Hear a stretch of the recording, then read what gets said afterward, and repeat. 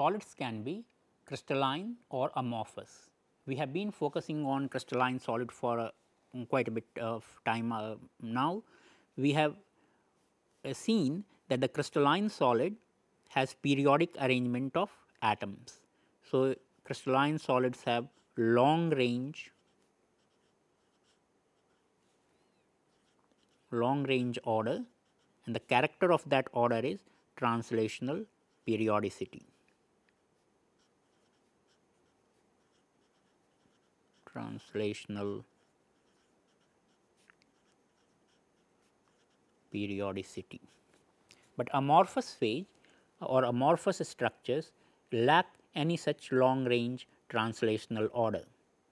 So, they do not have no long range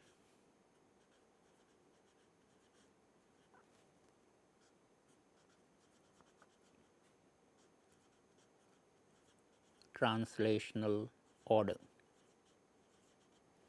But we saw that a crystal with perfect translational periodicity is an idealization. Real crystals will have various kinds of defects. So, the long range periodicity is actually broken by the so called defects. We have seen can be vacancy or dislocations, etc. Similarly, a perfect disorder is also an idealization. So, when we say no long range translational order, or sometimes we call disordered arrangement of atoms,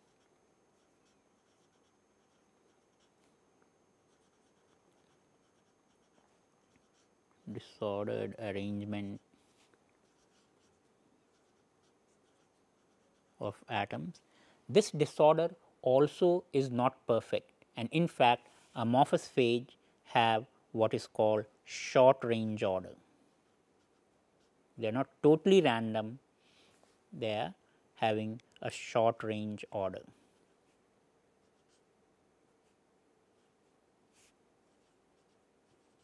What we mean by short range order will become clear when we consider the example of silica, which is one of the most common glass. So, silica SiO2 is one of the most abundant phases or most abundant mineral in the earth crust, but it can come either in a crystalline form or in amorphous form. When silica is crystalline, it has various crystalline phases. For example, one of them is quartz. But if the silica units or the silicon and oxygen atoms in the phase are disorganized, are not ordered, then we have the amorphous phase or glass. The basic building block of either the crystalline silica or amorphous silica is the so called silicate tetrahedron. Let me draw it for you to show what we mean by silicate tetrahedron. So, let me start with the silicon atom. So, this black circle is representing the silicon atom.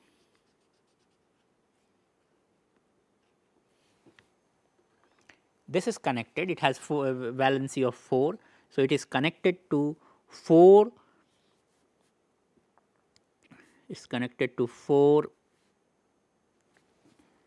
oxygen atoms at the corners of a tetrahedron. So, these are oxygen atoms, and these oxygen atoms are sitting at the corners of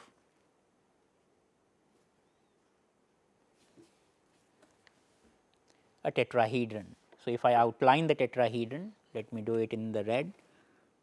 So, if I join these oxygen atoms in red, we will get the outline of the tetrahedron from which it gets the name. So, this is the tetrahedron. The bonds themselves, the silicon forms those 4 bonds, are directed from the centroid of the tetrahedron to the oxygen atoms. So, the green lines are the 4 silicon oxygen bond which this central silicon is forming. So, this is the basic building block of all silica structures, whether crystalline or amorphous, and this is what is known as the silicate tetrahedron. But if you look at the composition of silicate tetrahedron, that is not of silica. So, the silica composition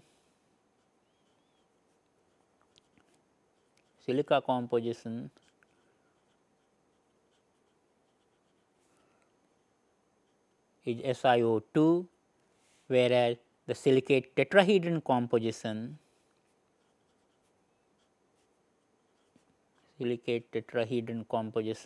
is SiO4.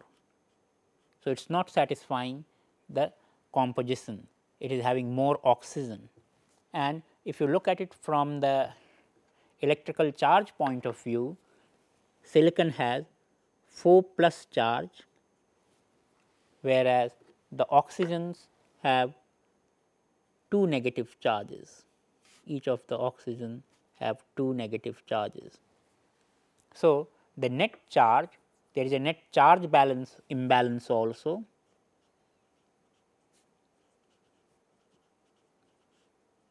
So, net charge will be 4 minus, because you have 8 minus and 4 plus.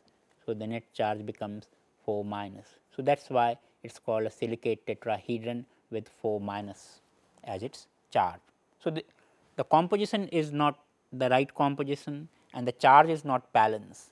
Both of these can be achieved if these silica tetrahedra form the so called corner sharing network. So, what we mean by this corner sharing network is that suppose I have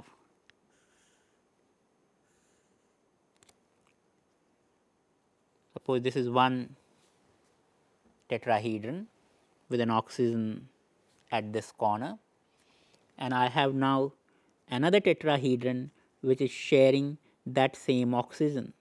So, now that oxygen is common to both of these tetrahedra. So, the corner oxygen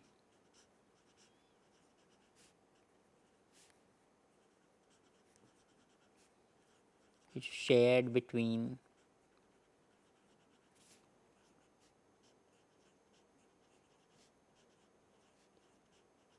two tetrahedra. Because of this sharing, you can see the effective number, this oxygen is now divided between two tetrahedra. So, the effective number of oxygen contribution from this corner is only half oxygen to any given tetrahedra.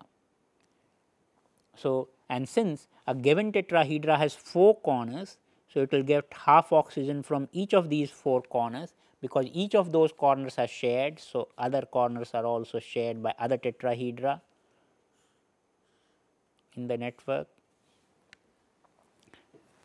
So, you will get 4 into half 2 oxygen per tetrahedral unit. So, 2 oxygen per tetrahedron, and since 2 oxygen and there is only one silicon in the center of the tetrahedra.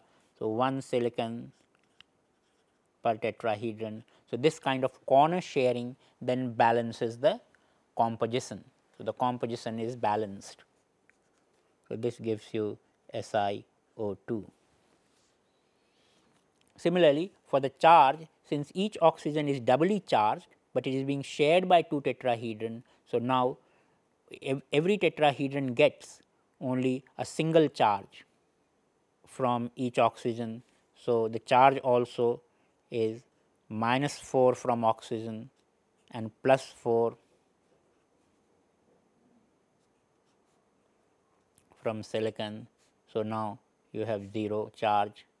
So, you have charge neutrality or charge balance. So, corner sharing network is present in all silica structures.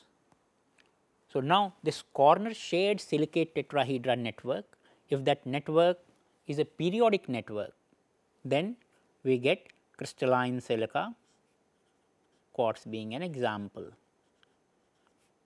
Crystalline silica, example quartz. And if this corner sharing network is a random network, then we will get amorphous silica, what we call glass. In fact, if it is pure silica glass without any other additive, such glass is known as fused silica glass. Fused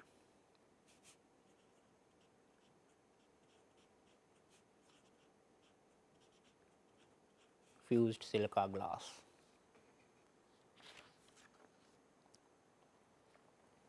So, a schematic representation I am now showing you of a random network of tetrahedra in the fused silica glass. So, each of these blocks, each of the triangle with bold lines is now representing a tetrahedra, 3 corners of the tetrahedra. The 4th corner is shown as intersection of these dashed lines. And since it is for me it is difficult to draw in 3D, so I am drawing a schematic 2D diagram, and you can see that all corners which are locations of oxygen atoms are shared between 2 tetrahedra. Of course, some of them at the surface is not shown to be sharing, but in a large network there will be very few such oxygen atoms at the surface which will not be shared, all others will be part of a shared network. So, this is how you have, and I have not in trying to draw this, I have tried deliberately to draw it randomly, so that you have a random network of 3-dimensional silicate tetrahedra. So, this is what will be a representation of the structure of fused silica glass. Now, all the bonds here are primary bonds. They are mixture of actually covalent and ionic bonds, but they are primary in nature. So, they are all very strong. So, strong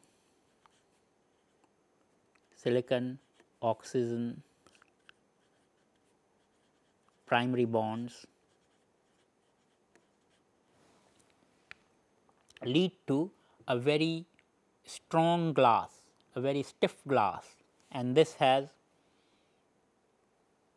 a very high melting point.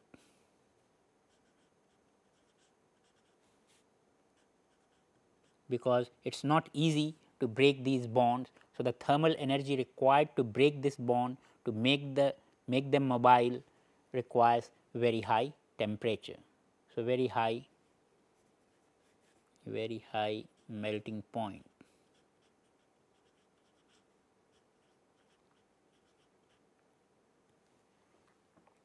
So, that is why these glasses. So, because very high melting point, the cost of processing is higher, and that is why these will be fused silica glass will be expensive glass. We will not like to use it for ordinary windows, but they can be used for, let us say, furnace window where temperatures are higher, and we require a glass which can withstand such high temperatures. So, for furnace windows we can use such glass. But for ordinary windows in our home, we will not use fused silica glass, mainly because of the cost. So, to reduce the cost and essentially to reduce the melting point, because cost comes from the processing of glass at higher temperature. So, to reduce the cost or to reduce the melting point, some additives are added, and a glass, commonly known glass, is a soda lime glass. This soda lime glass has an additive soda, and this soda Na2O has an important role in modifying the structure of the glass. So, that is why Na2O is called network modifier. Network modifier. Whereas silica, we have already seen, silica was the one which was forming network. So, silica is called network former.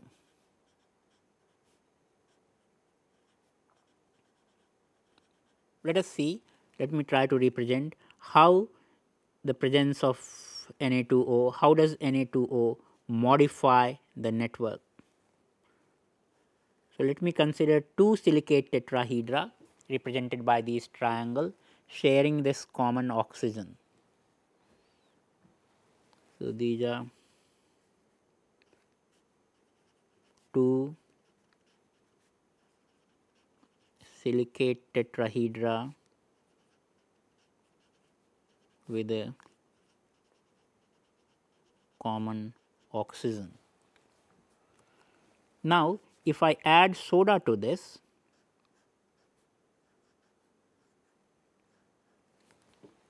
Na2O to this, then this Na2O provides an extra oxygen and this helps in breaking this corner bond.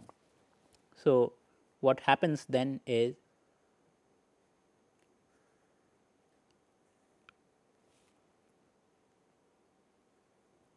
the two tetrahedra can then get separated.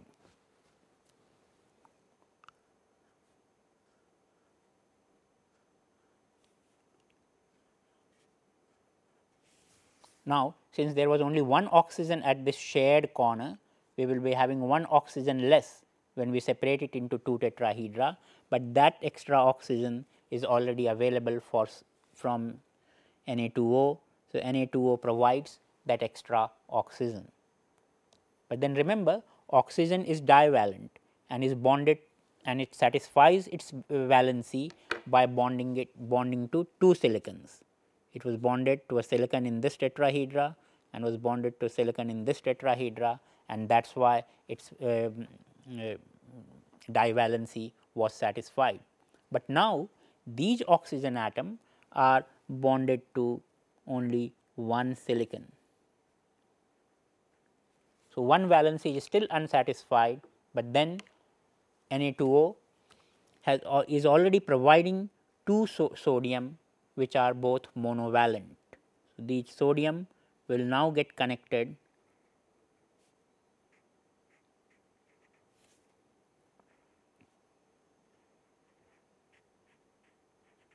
and thus all valencies are satisfied.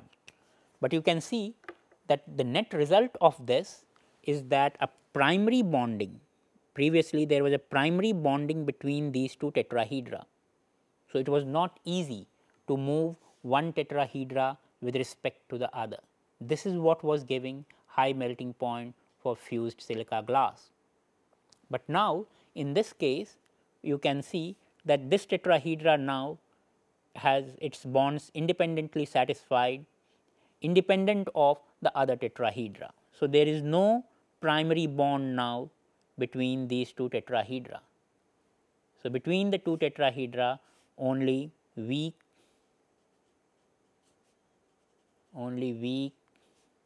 secondary bonds, van der Waals bonds